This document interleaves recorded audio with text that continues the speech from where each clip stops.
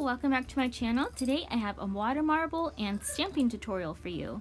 So I'm starting off with Sinful Colors, Snowy White, and it's dry, not top coated because it's a water marble. And I have cuticulate nail tape around my nail for super awesome easy cleanup. And I'm using Brave's Diva Polish. It's her new collection, Thank You for Being a Friend, inspired by the Golden Girls. And I just dropped it into water. I don't do anything special. I just let it set out or fill with my fingers and fill up. Just make sure it's a little warm, not too cold.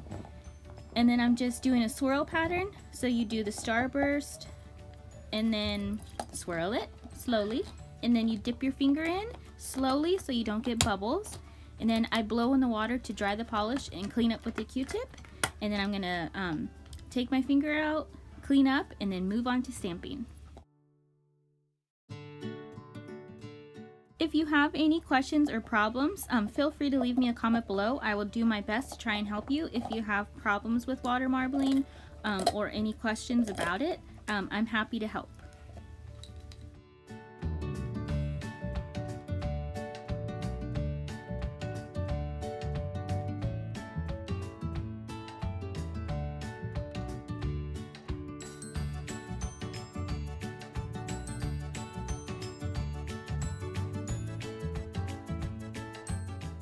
So now onto the stamping. I am using clear jelly stamper stamping plate and stamper, and yes, I put tape over the logo because I'm such a mess. I always like have stuff on my hands and the logo always goes away, and I wanted to keep it looking nice. Anyways, so this is CJS Christmas plate 03. It's a really old one, but one of my favorites. And I'm using clear jelly stamper stamping polish and some Mundo de Unis polish. And I'm just stamping the layers on and doing different little designs. So I hope you enjoy and had a really good Thanksgiving. Let me know what you guys did, if it was good. We got flooded out here. It was pretty crazy. So anyways, I hope you have a great day.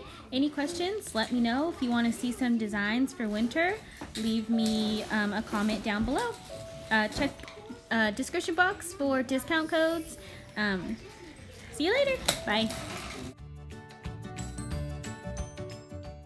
I will also leave all the links down below in the description box for you if you are interested in getting any of these.